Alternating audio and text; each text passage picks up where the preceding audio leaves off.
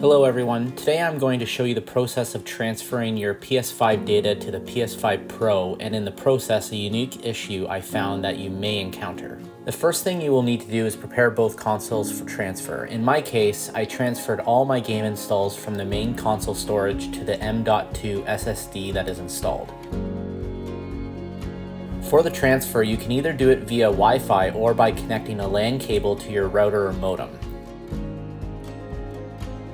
Once the tool finds the other console, that is where I saw the unique issue I mentioned earlier.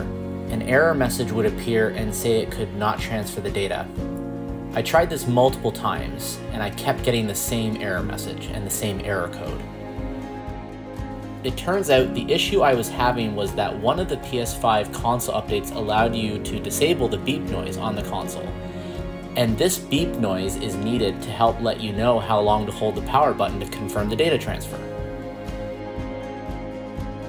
Once I restored the beep noise, I was able to get to the next steps, where it asked what data you would like transferred. As you can see, because I had already transferred my game data to the M.2 SSD drive, the only data I needed to transfer was my original console settings and save data. The whole process didn't take very long, under 10 minutes.